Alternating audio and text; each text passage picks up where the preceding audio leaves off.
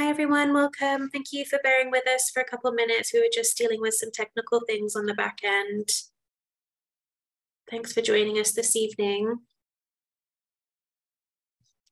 Just going to give it a couple minutes in case there are some other folks who are arriving a little later as well.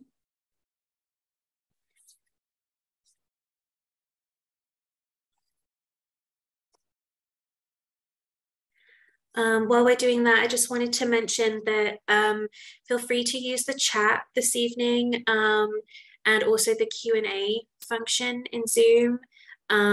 If you have questions, if you could put them in the Q&A specifically so that we can keep track of that, that would be really helpful. And then use the chat for any other kind of comments. Within the Q&A feature, there is we've enabled a little thing called upvoting. So if somebody asks a question and you like that question, or it's a question that you would also want to ask, you can click a like button and that'll move it to the top so that we can see what kind of questions people would like us to ask the most. So please feel free to participate in that way. We also have somebody with us this evening who is doing live captioning. So if you require those services, you can either view the live transcript in Zoom, or you can view it in stream text. And I'm going to drop that link into the chat now for everybody, in case you would prefer to view it that way. There you go. And Sophie, just quickly, I see here that the chat is currently disabled. Is that? That should not be the case. Thank you for letting me know that.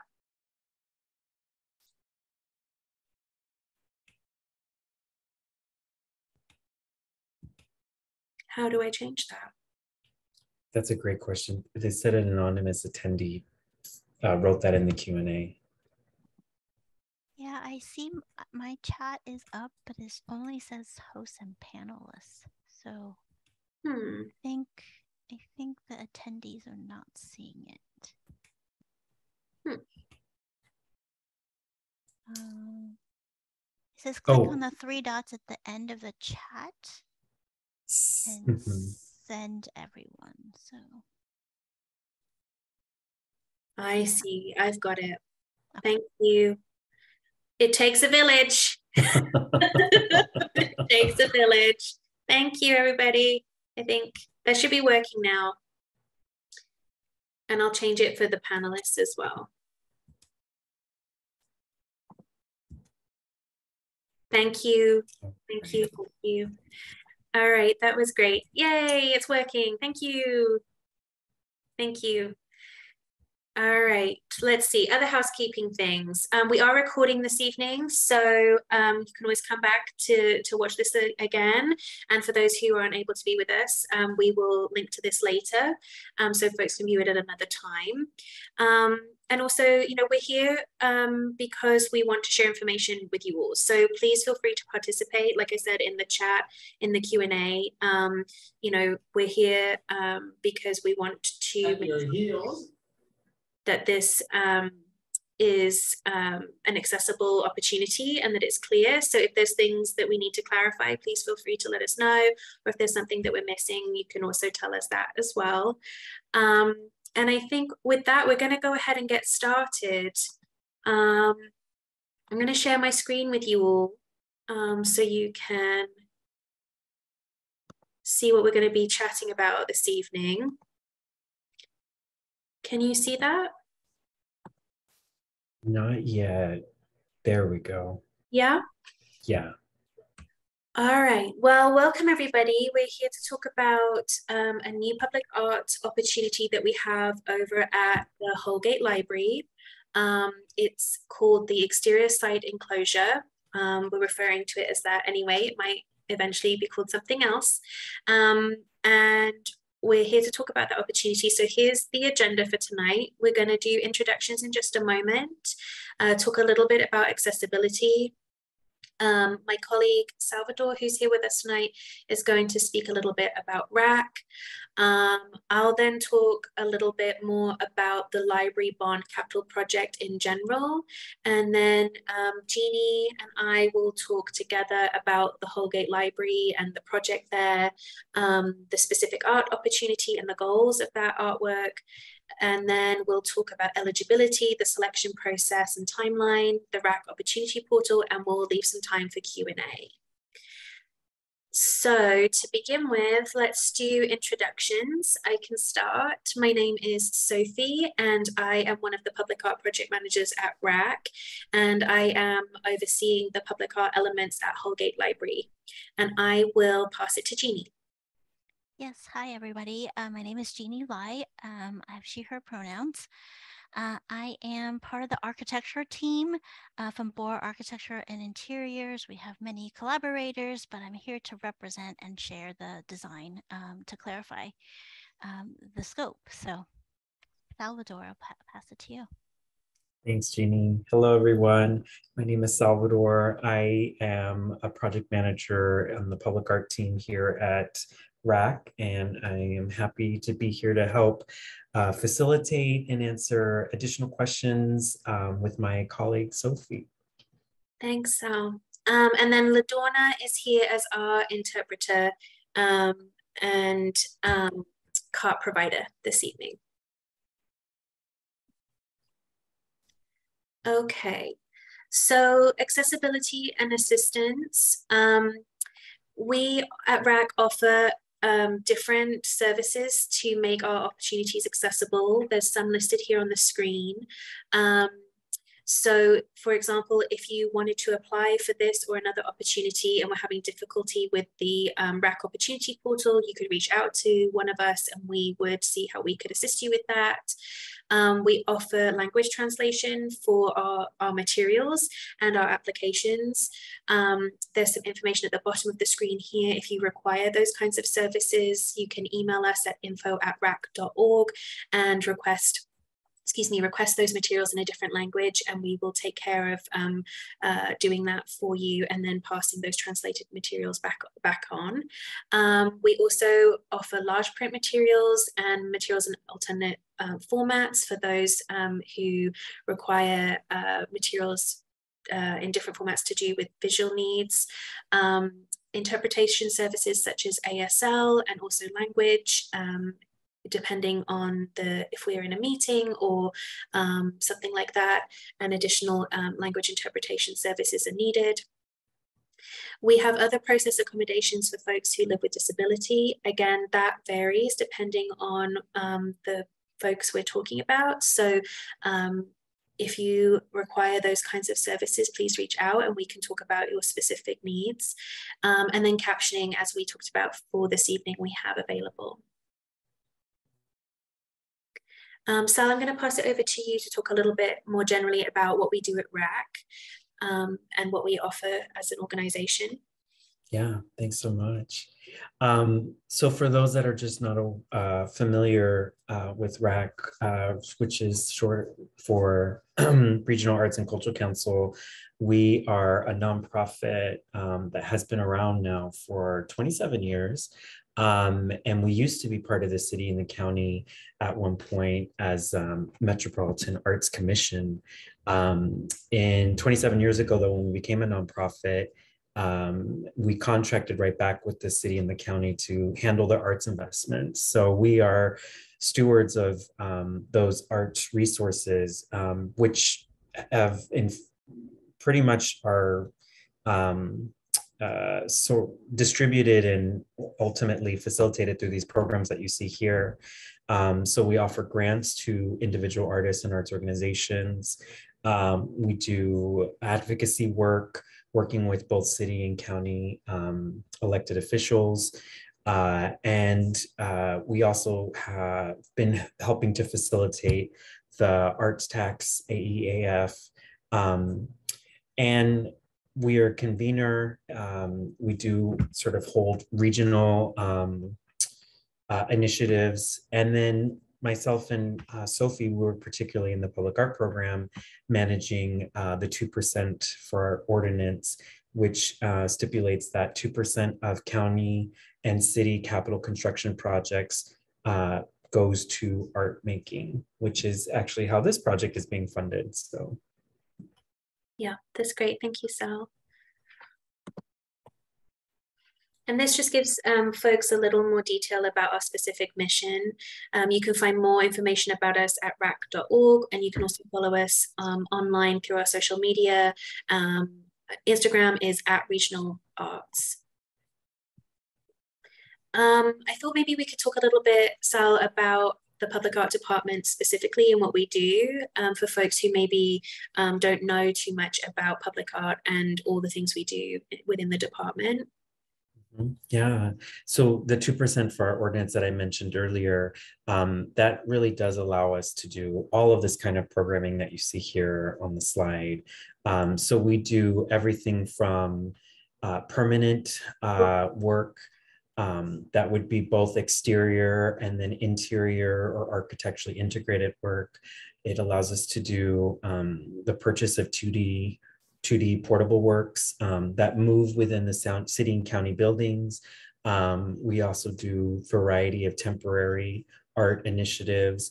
I particularly oversee the murals program, and we do a lot of conservation maintenance. And then we've done other initiatives over the last few years, like Support Beam, Black Portland Matters Art and Placemaking Initiative, and then variety of other kinds of art projects with specific community organizations. So it's our program is broad. We're doing a lot, but yeah, the resources we're able to do helps to make that all possible.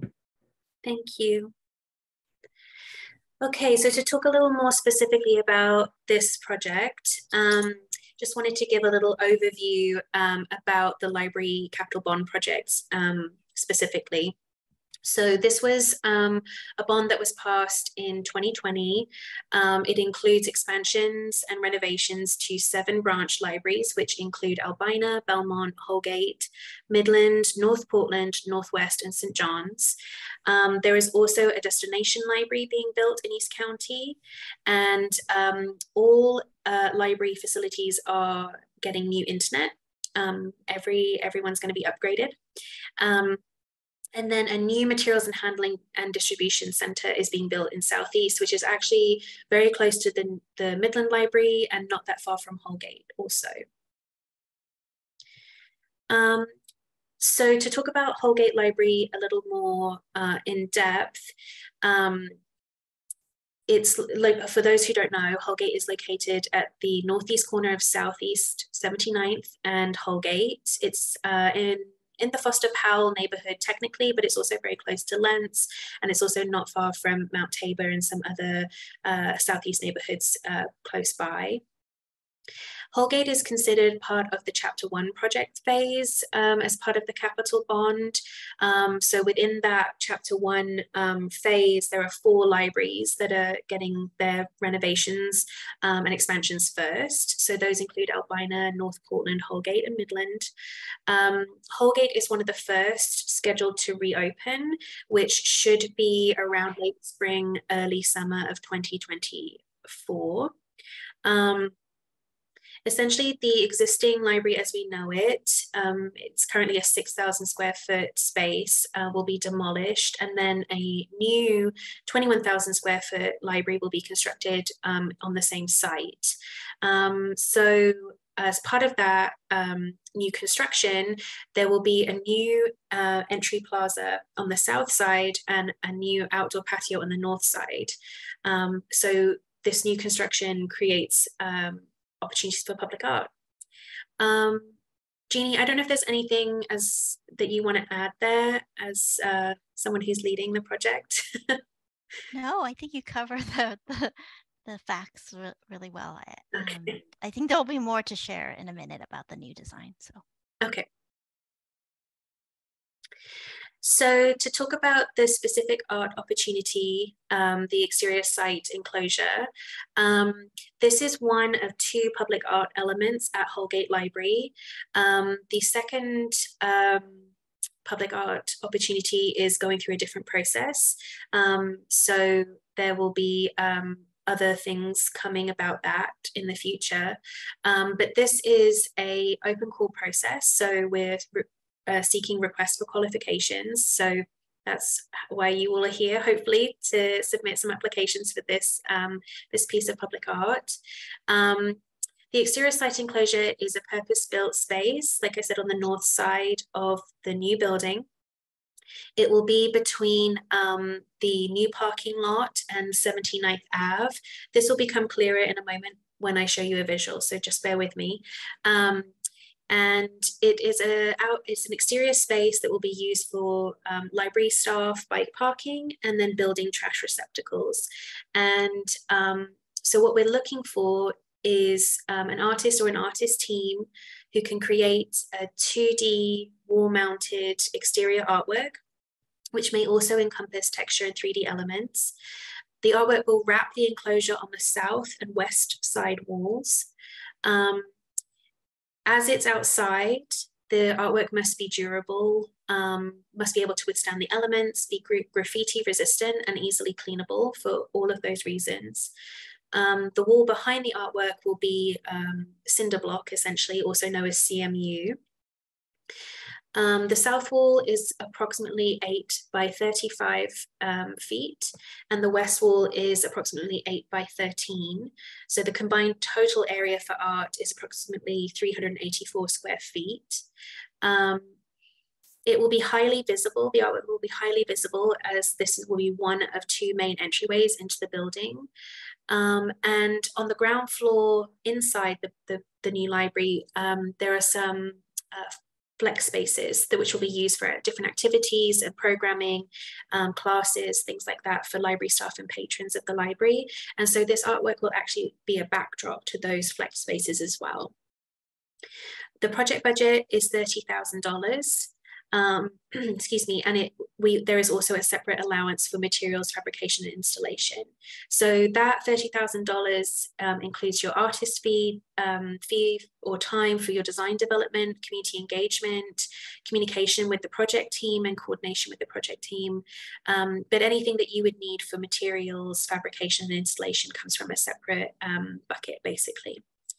Jeannie, is there anything you want to add to that part? No. No.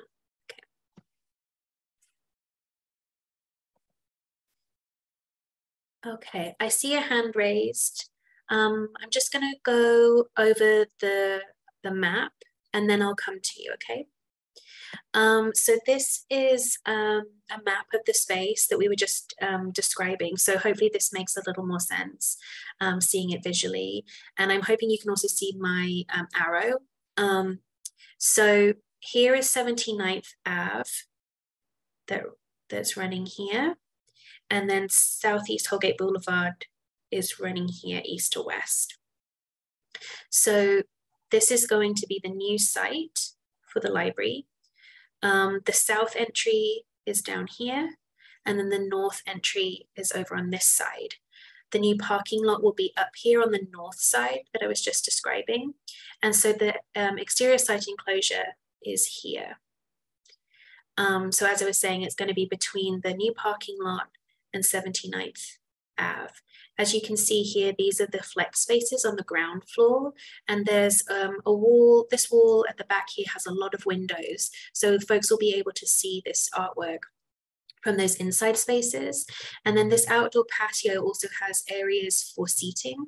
So we're hoping that this will be a space for folks to gather and spend time, as well as a walk through an entryway. So it'll be highly visible, like I was saying, to folks walking in through to the library from 79th Ave, as well as the parking lot, and then folks who want to gather in this space as well.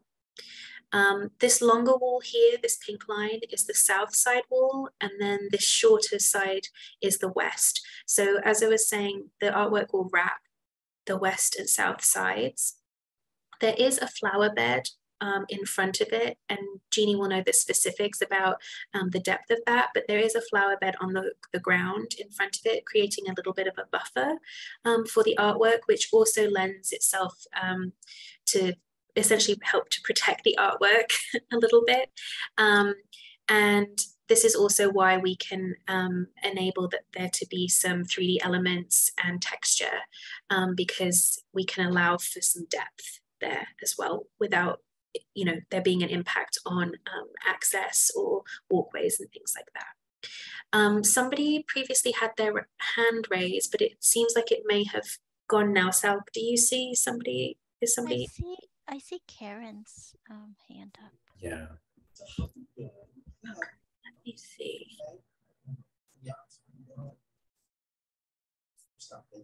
And Sophie, does it make sense for Karen to maybe if she has a question, ask the question in the Q&A or the chat?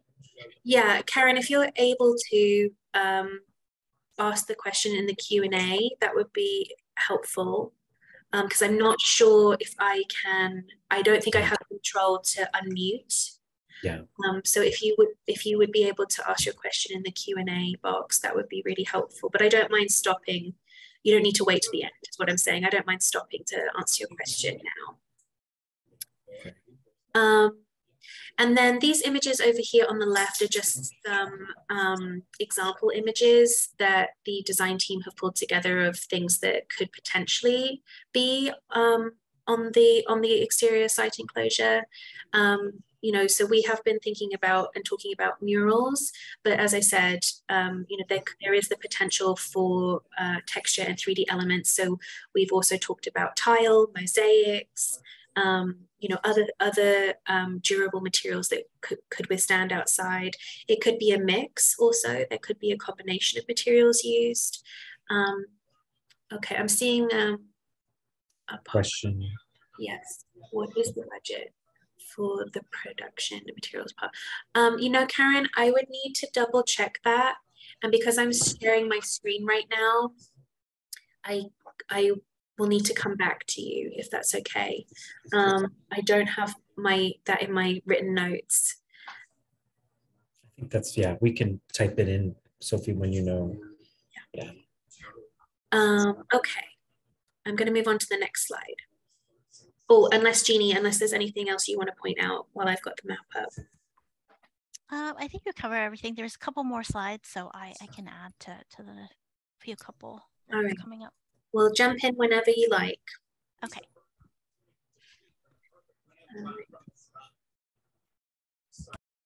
Okay, so this is a rendering of the site that we were talking about. So this is the west wall here, and this is the south side. And you can see a little bit better in this rendering the relationship between the exterior site enclosure and the library building itself here, and what I was talking about in terms of seating and gathering and landscaping and things like that.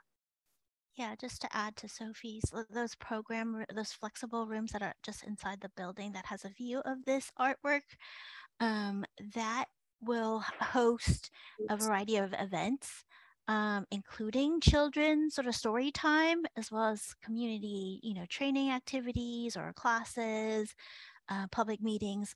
All of those things can happen in those spaces. So this is a pretty visible piece to all that's going on in those rooms. Yeah. Okay, and this is kind of like a bird's eye view rendering. So you can see here, this is the landscaping buffer around the south and west side. And then I think one of the things that we had talked about before, Jeannie, was that this wall is not, it's not straight, right? Well, it's angled. It's at an angle, mostly to give that a little bit more visibility and to open up that space between the building and the site enclosure. So as you walk in, I think Sophie was saying this before, as you walk in, you will not only see the sort of end wall, the shorter wall, but you'll catch a glimpse of what's happening on the long wall as well. And the landscape buffer that we added is exactly what Sophie had said, is to provide a little bit more protection against the artwork, just to give it a little bit more space so people aren't literally walking up to it. And then in the previous image, I just want to mention that the planting that are designed for that planting strip is pretty low, so it will not grow to take over that wall or to take over the be in front of the artwork. So they'll stay pretty low, a foot or two kind of thing. Yeah. Thank you for mentioning that, Jeannie. I was about to say that. Yeah, that it's going to be low plants. Yes. Okay. And then this is just another rendering of the elevation, so you can see a little more specifically the square footage of each side. So 288 square feet on the south side and 88 square feet on the west. These are some sort of precedent images that the design team have been thinking about in terms of texture. And Jeannie, I don't know, these images come from your team, so I don't know if you want to talk a little bit about some of the ideas you all have been having. Yeah, so we know it obviously can be a mural, but we wonder if there are opportunities for some sort of three-dimensionality to the piece that either could that some of these represent. So we like the idea that has a little bit of depth to it. So some of these have kind of a form to it's still kind of a fairly flat surface, but it has some form to it. And then some of them are also materials. It is a CMU block, so we can smooth it out to provide the artist with the smooth surface. But at the same time, maybe there's another material applied. So example of like tile work that applies over it, in which we would not have to do anything to the CMU wall. We would just leave it as is. So so depending on the idea, I think there are some other things that we can make sure to collaborate and make sure to talk with the artist about to make sure it's delivered. The wall is intended by the artist depending on what happens there. So these are just some ideas about tile or three-dimensional pieces that isn't that doesn't intrude too much into the space, but gives some depth and shadow, light and shadow. Yeah. Yeah, and we had talked about that in the call, that the 3D elements and the texture could be either literal or it could be illusion potentially as well. Yep. Sophie, we got a couple questions here. Yeah, go ahead. The first one is, since there's a budget for installation, is it discouraged to paint directly onto the wall? And is it preferred to use a vinyl wrap or panels? Okay, so two-part question. I would say, and Jeannie, you feel free to jump in as well, as you're leading the design team, but I would say, no, it's not discouraged to paint onto the wall at all. I think that we're open to what the artwork could be, for sure. I think that it could be vinyl wrap or panels. I think it would depend on the proposal, on the artwork, and yeah, I think it would depend on the artist who selected.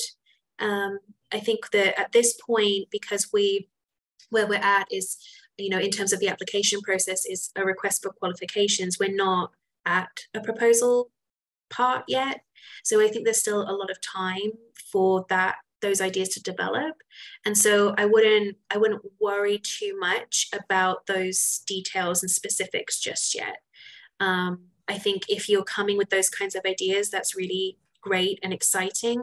And I think that there are other things that would need to happen as part of the selection process to determine which direction we would be heading in. Great. And then the second question is, are there limitations in height, verticality beyond the wall?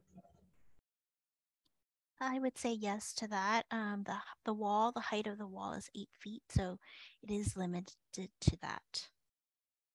Thanks, Jeannie. Okay.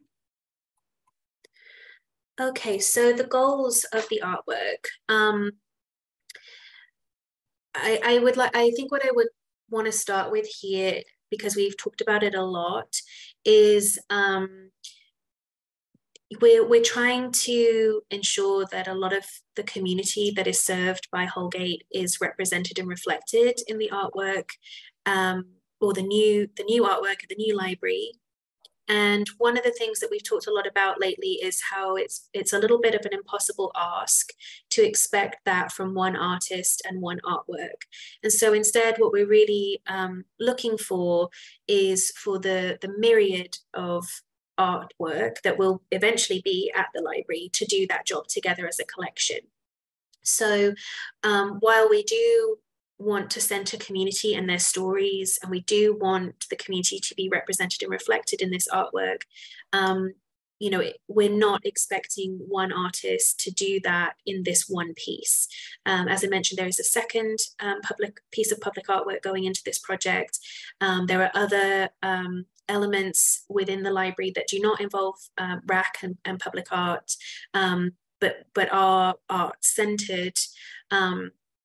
So there are lots of ways for the community to be represented through art in this project. And so collectively, they'll tell that story. That being said, as this is a piece that is at one of the main entryways to the library, we are wanting it to create a sense of welcome and a sense of belonging, to be inviting, to really inspire folks, and all the things that can happen at libraries. I think all of us who are working on this project, and a lot of the artists who are applying for these the projects as part of the library bond, feel very strongly about libraries and what they are to the community and the spaces that they are and what can happen in those spaces. So we really want to manifest all of that into an artwork.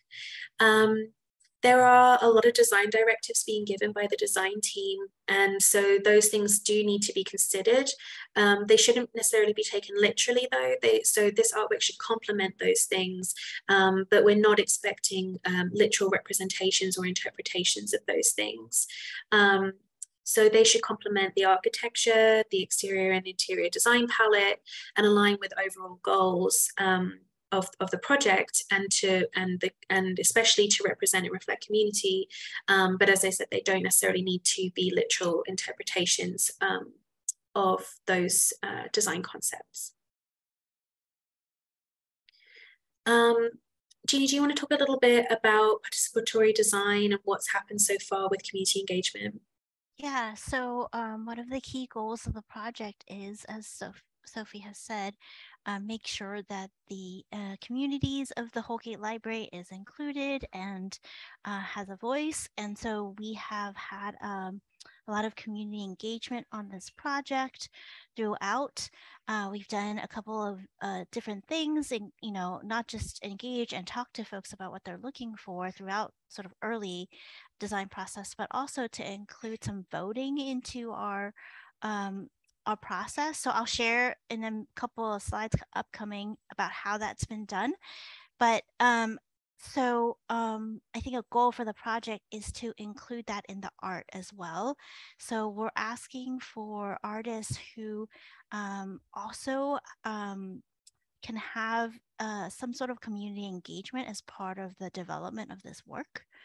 That could be done in many different ways. It's not prescriptive to exactly how it should be done, but we're looking for the piece to have some participatory aspect to it with the community. That could be a focus sort of event, asking the input, or it could be, if it's a mural, it could be, that it's painted with community members.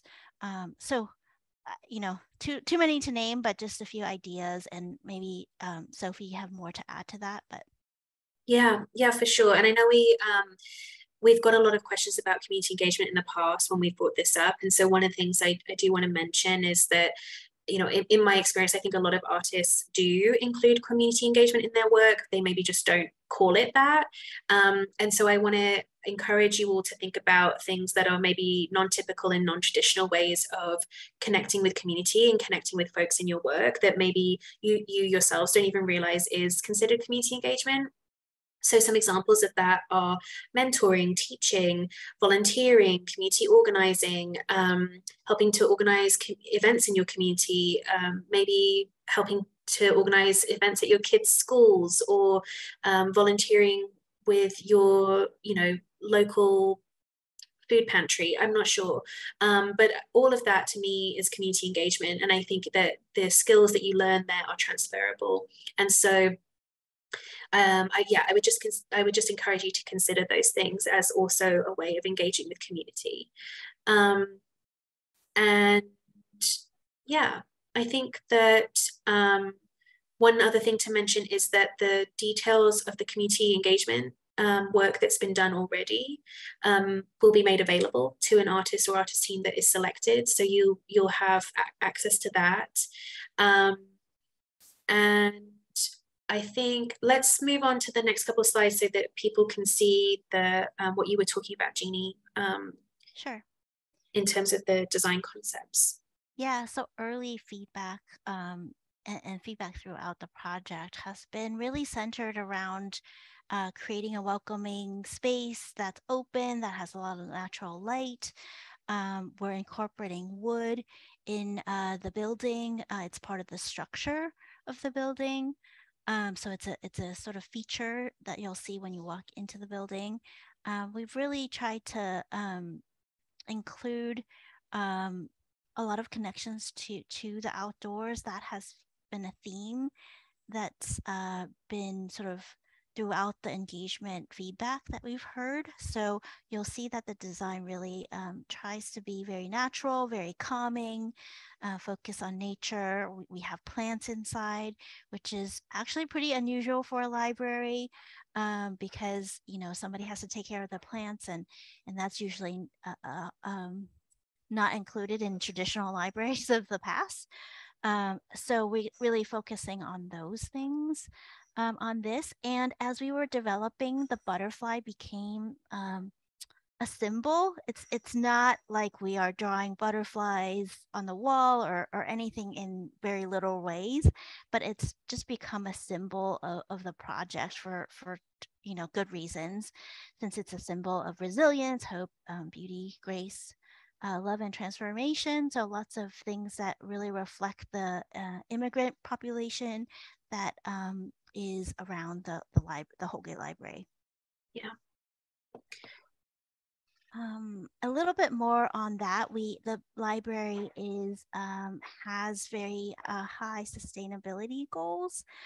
It is, if you guys have heard of LEAD, it is a program that is focused around sustainability for building design. So we are targeting a gold certification for that. And these are the different, I'm not going to go into details on this, but these are some of the key goals around daylighting, resilience, carbon impact of the project. Wood is actually very lowest for a structure. So that's been chosen because of the carbon impact. It also has solar panels on the roof of the building, and it's an all electric building. So those are all reducing carbon impact on our project.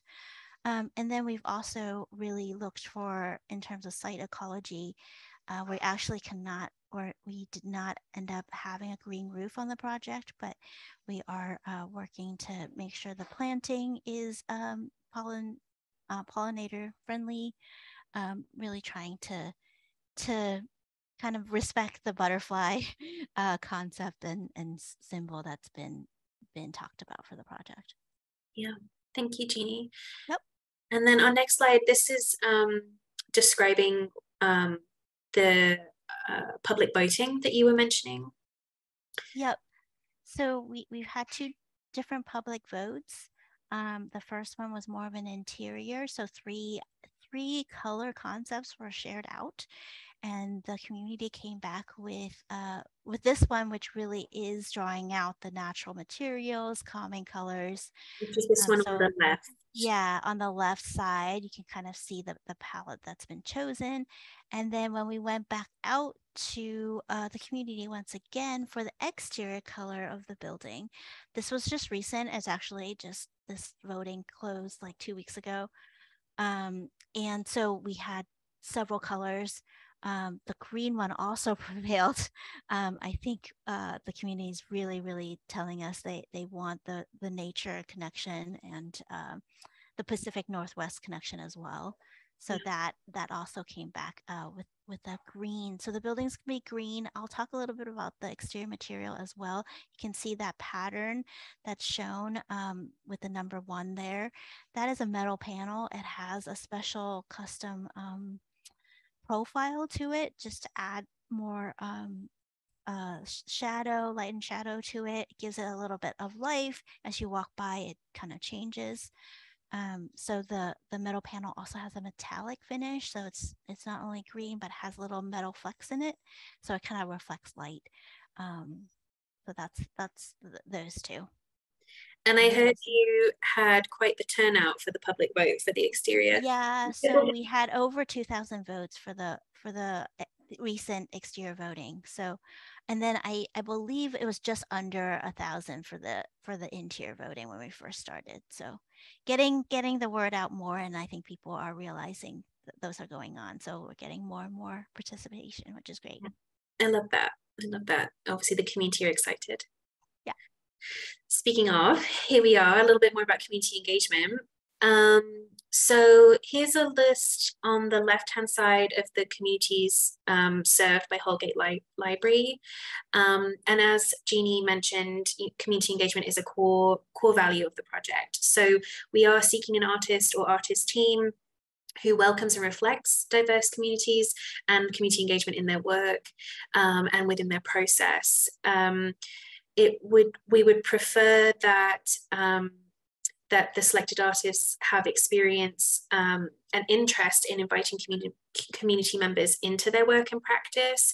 There is a difference between working with community and working with community, if that makes sense. There's a difference between presenting an idea and getting feedback versus seeking input before creating a design. Those are two different ways of working. Prior to the finalizing of the design, we would like the selected artist or artist team to facilitate at least 2 community engagement sessions. Again, as Jeannie explained, we don't really want to be too prescriptive about that at this point. I think it really depends on the artist and who's selected and what ideas they have. But I think that the project team is open to what that could look like. Between RAC and the design team and also Multnomah County Library's community engagement department, there is a lot of support there for us to help with that outreach and that engagement. And so we can help with ideas and things that could be possible.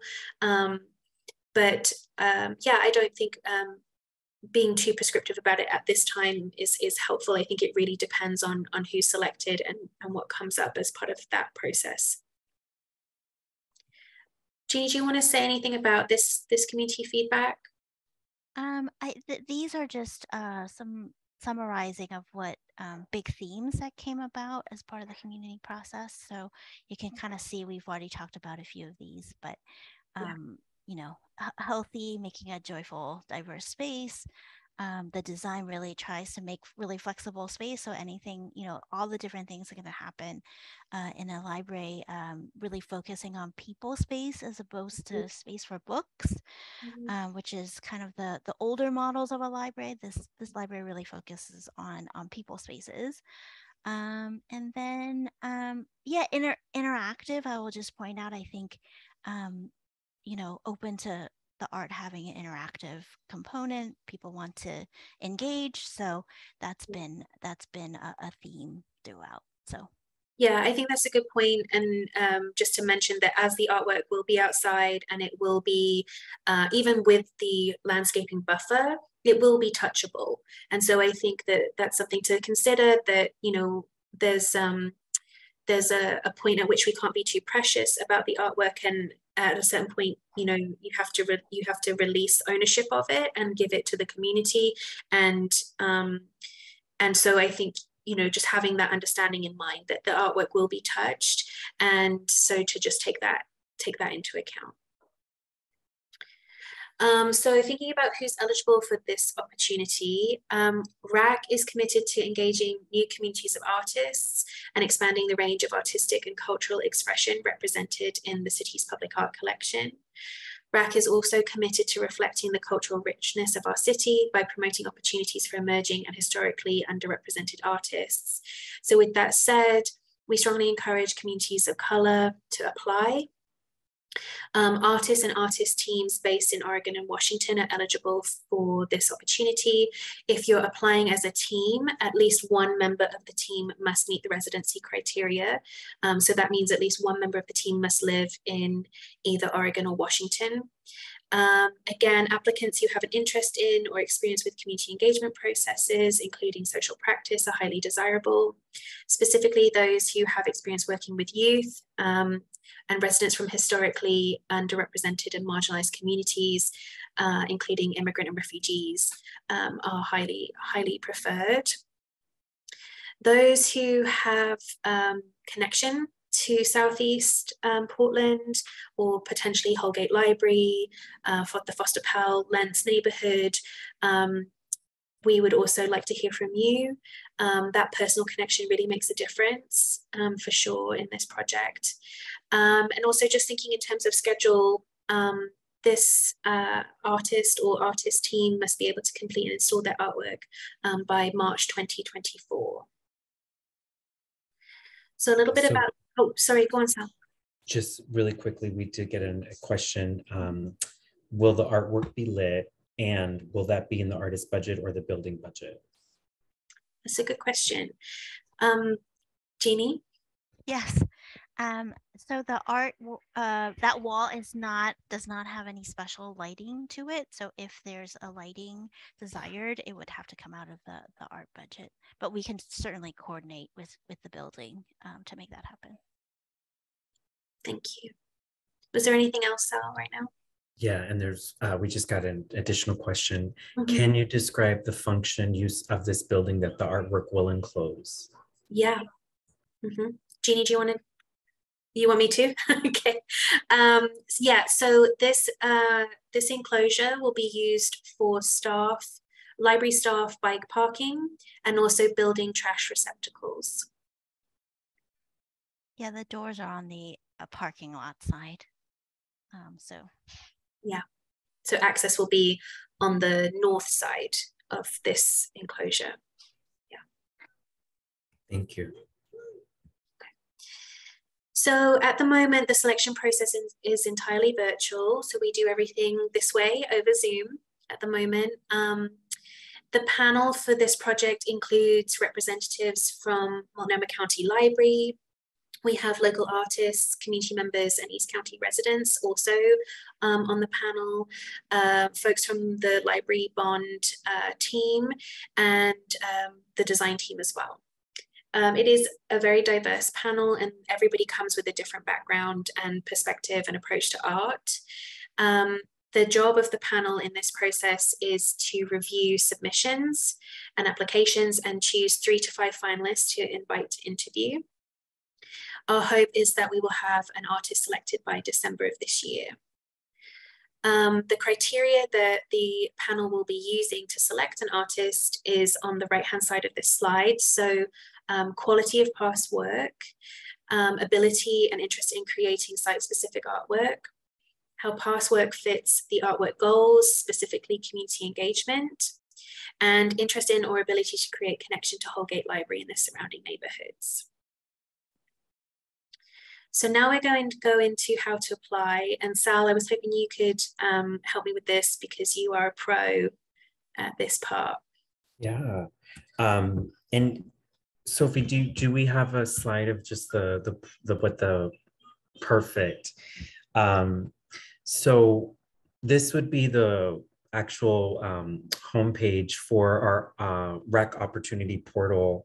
If you have an account, wonderful, just sign on in and you can be able to find the opportunity where all of our opportunities are at, which not only includes public art calls, but also if there's a grant call happening, that's also usually there. If you don't have a login, you can create one, which means when you sign in, you would fill out what we call an applicant profile. And then once you filled out an applicant profile, then you can start looking at the opportunities. I believe on the actual call, we do have a link where you can find more information on how to log in, basically, if this is your first time. But in terms of once you're actually in the application, there's going to be, and correct me if I'm wrong, Sophie, I believe like 3 different parts of the application materials that we're looking at. Perfect. Well, and for folks that we don't have it usually listed here, but for every opportunity, we always have a demographic survey. So you would fill that in. But then after that, you would address these 3 parts here. So there will be what we call a task for you to upload a bio or resume. Usually we ask for it to be in a PDF, no more than 2 pages. And if you're applying as a team, just submit 1 PDF or for a bio resume for each team member, and not to have more than 2 pages per team member. Again, there's a panel reading these materials. We don't want them to be overloaded with too much reading material, as there's going to be already a lot of reading material. There's a statement of interest that would actually be in a separate application, which what is called a task in the system. So an application task that will include the statement of interest and the 8 images of past work samples. And when you log into the application task, the first page will be filling out just your contact info, and then also filling out the statement of interest. And what we're starting to do now is offer folks the ability to do one of 2 ways in which they respond to that statement of interest. So if you wanted to do a written statement, it's up to 3,000 characters. And I believe in the call, there are prompts that are asking you to respond to. So you can look at those questions and make sure you have those questions inform the statement that you're giving. And then the second, if you don't want to do a written statement, some people find it just easier to do something that's more audio or video. We do have that as well, and you can upload that, making it no longer than 2 minutes. And again, using that audio or video to respond to the prompts that have been asked for in the statement of interest. Then once you fill out that part, you would actually go to the next page. And I know we had a question here from Genevieve, who was like, I don't see on the application where you might be able to upload your examples. It would be on that second page of that application task.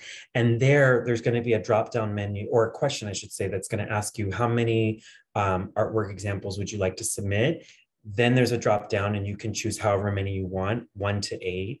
And then once you select that number, that will it will pop up however many fields for artwork images that you've selected. And so with that, a lot of basic information about it, which is, what's the title, how much the piece costs, what's the dimensions, what's the material. You would fill all that information out. And we really do encourage folks to fill out the conceptual information, especially if it's not something that's just very obvious, or if there's like a larger story connected to it. Please make use of that conceptual information piece to give the panel more context of what they're viewing. And there isn't actually a character limit on that. So feel free to put as much or as little information as you think would benefit the panel. And I really would encourage folks to also think about, I know if I can see the names. I know there's quite a few folks who have definitely applied to opportunities in the past. So I know folks know how to do this, but for those this is your first time, or that you're applying at this in a public art process, the application is really your first time meeting the panel. So they're really this is that first impression. And so wanting you to take that time and be thoughtful, both in your responses, and then what kind of images you think speak best about what you would be willing to do if you were selected, would demonstrate your ability to accomplish should you be awarded the commission. So Yeah. Thank you, Sal. Yeah, totally. And just to add to that, another tip I would just want to reiterate is that the prompts that are given for the statement of interest have been developed by the panel and the project team. So it's very specific, and they're not just, as in they're not just arbitrary, like they are specific and they're there for a reason, and we want to know your responses to those things. So try to speak to those things as best you can.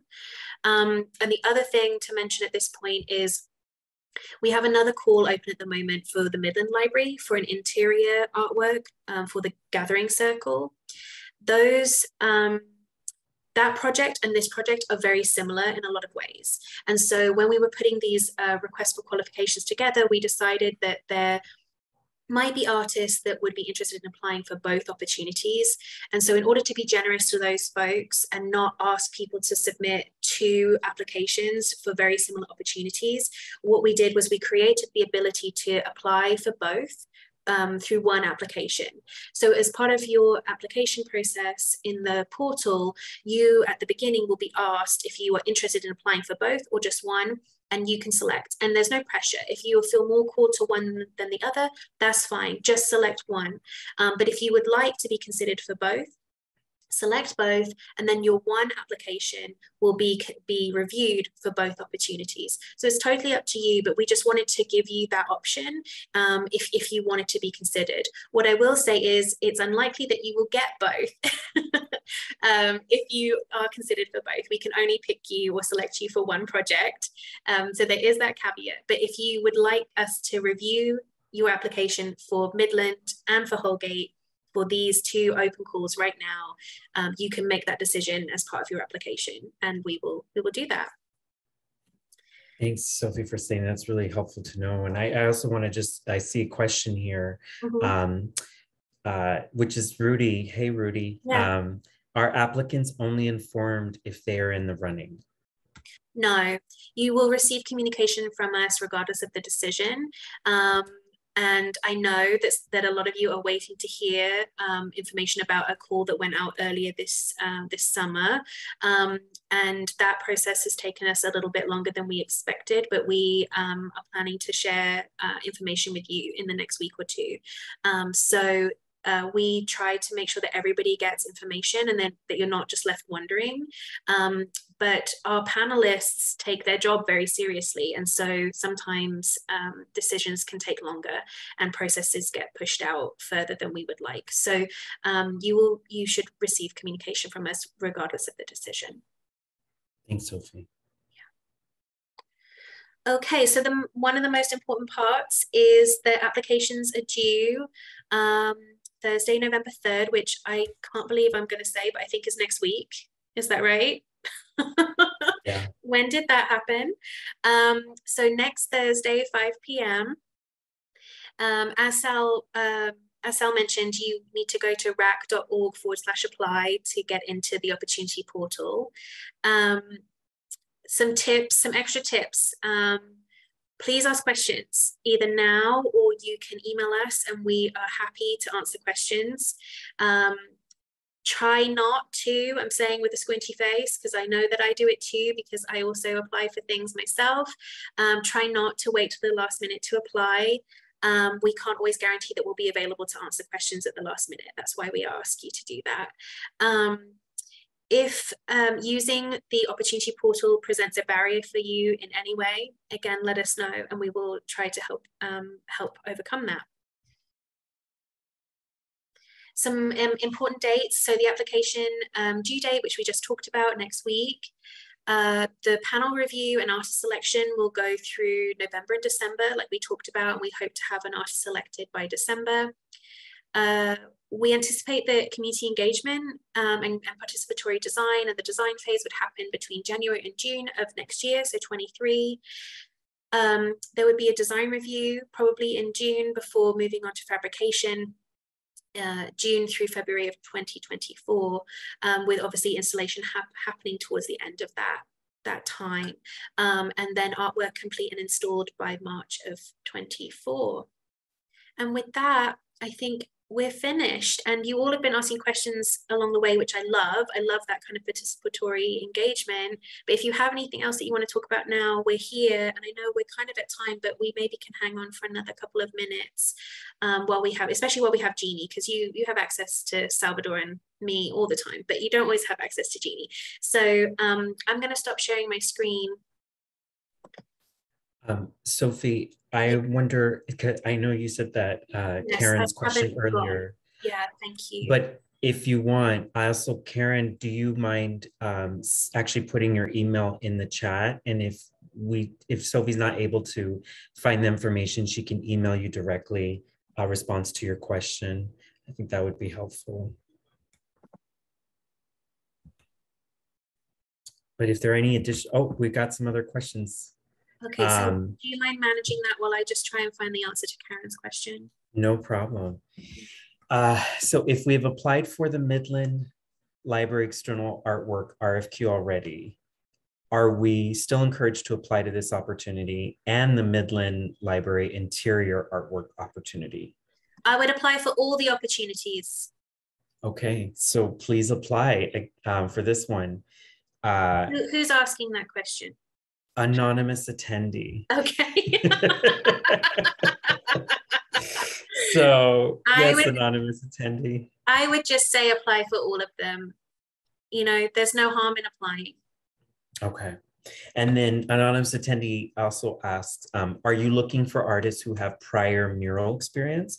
Or is it okay if somebody has experience with large scale work, but not murals? Oh, can you say it one more time for me? Yeah.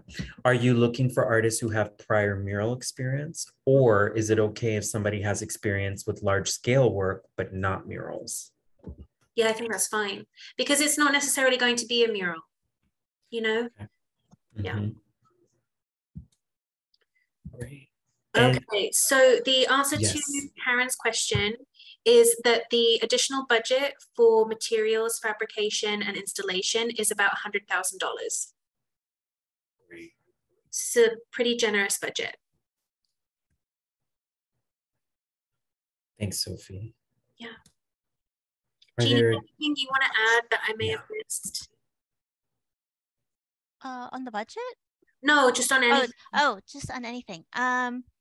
I think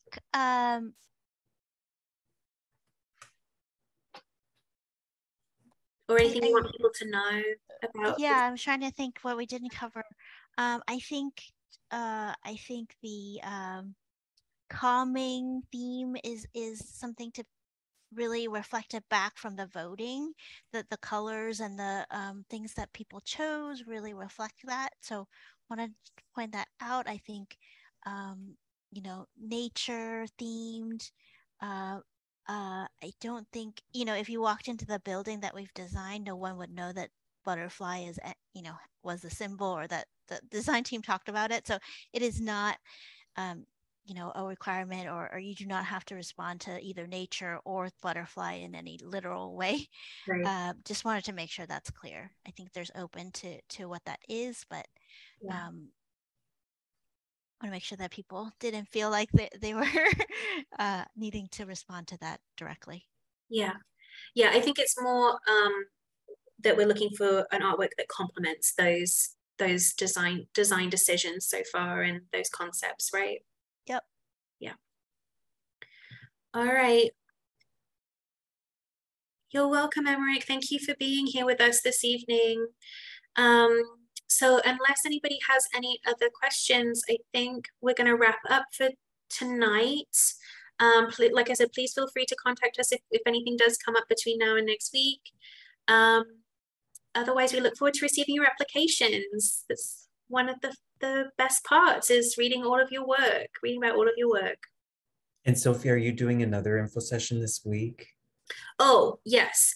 So thanks, Sal. We're doing another info session on Wednesday, the 26th. That one is from the Midland Library opportunity for the Gathering Circle. So if you all are interested in applying for that one too, come see us on Wednesday. We'll be back in the Zoom space for that. Thank you, Lisa. All right. Thank you, everybody. Have a great evening. Good night, all.